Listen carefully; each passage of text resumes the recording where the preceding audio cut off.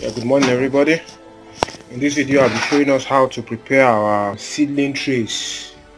Like I said, I'm doing very low cost agriculture, so I try to use the cheapest available resources for whatever I'm doing. So this is a simple takeaway bowl, the normal takeaway bowls you use to buy food along the way, or when you go for occasions they used to give you food.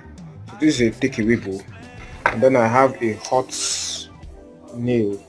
Okay, I have a hot nail that I've heated over the fire.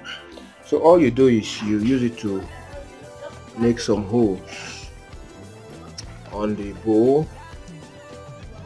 Now the holes is for water.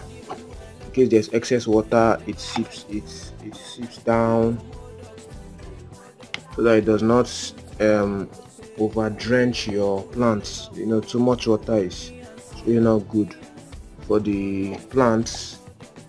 You use this to make the holes.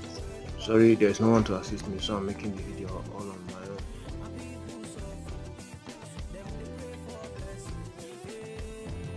To make as many holes as you can. This is also for air, to enable air to pass through the container, and the thing is no longer hot.